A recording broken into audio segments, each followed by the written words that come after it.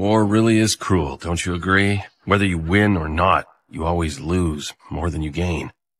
The victor can still console themselves by counting their gains, but the defeated can only count everything they've lost, the allies they failed, the dead enemies, and the crimes of war. All of it weighs heavily upon them.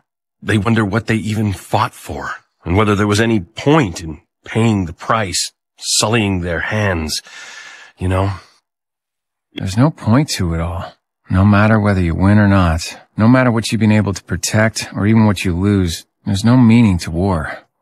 Glorify it all you want, but it's a pointless exercise that only leaves behind corpses and sins. There's nothing worth going that far to protect, believe me. If there is anything, it's the will to create a world free of such senseless crap, by fighting oneself instead of taking on the enemy. And that will still isn't dead yet. Not as long as there are others who still carry the torch. If I may be permitted to give my opinion once more. Our strategic HQ is truly a bastion of logic, a fortress of knowledge. You could even call it a think tank.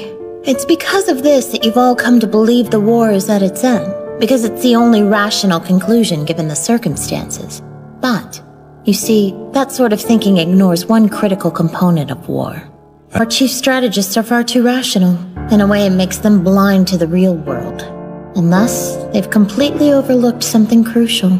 Rationalism and pragmatism are not the only things that drive human actions. At our cores, we are all still foolish creatures. You're suggesting that humans are merely beasts? That we're still slaves to our baser instincts without care for logic? I hate to be the one who has to tell you this, Lieutenant Colonel, but what you just said is exactly right. Preposterous. What evidence do you have? Knowledge of history. Though I guess I really mean my own history. My own personal experiences and memories. I have seen hatred personified. It burned in the eyes of a man promising retribution no matter what the cost. I have seen the moment when a talented soldier lost all reason and gave himself over to anger. I have witnessed countless acts of vengeance. They were driven by fury. And so I realized something during this war. No, perhaps it would be more appropriate to say I remembered something that I'd forgotten. That I have personally experienced the irrationalism of humanity. I know what happens when emotions make someone unreasonable. No matter how much we believe we've modernized, no matter what social constructions we pledge to live by, humans continue to be foolish creatures. We think we're so advanced, but when pushed, we still prioritize emotion over logic. When a human being's overcome with hatred, they'll keep fighting without concern for self-interest or reason, regardless of what they might stand to gain or lose. A knight cannot save the world. Knights call certain methods of fighting good, and others evil, acting as if there were some sacred nobility to the battlefield. Such illusions, created by heroes throughout history, have led countless young men to their bloody deaths, all for the sake of this glory and honor they all extol. They are not illusions! Even the taking of a life in battle, as an act of a human being, must have ideals! Otherwise every war would bring the very fires of hell to this world! And there you go. You heard her, Irie. Our heroic spirit over there considers a battlefield to be better than hell. What a joke.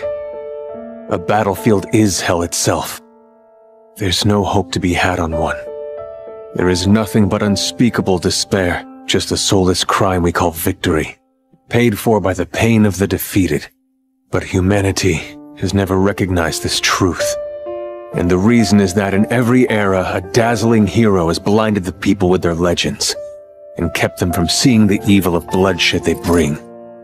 True human nature has not advanced a step beyond the Stone Age. It doesn't matter what I want, because I can't do a damn thing about it. You're a good person. I hope you'll get to live a long life. Every day I've spent here, I've wondered, how did all these people let it come to this? Minds and bodies ruined, dreams of freedom erased, personalities burned away. No one would want to go to war if they knew what it would do to them. But it's not like we all leapt into that hell knowingly. Most of us were pushed. Some of us were pushed by other people. And some of us were pushed by the environments we grew up in. So, the few who do choose to leap into hell see it differently than the rest. And they're also able to see something beyond the hell. Maybe that something is hope, or maybe it's just another hell. Fact is, you can only find out by moving forward. The truth is, the more precious someone is to us, the harder it is for us to accept that they might die. Times you actually convince yourself there's no way they could die.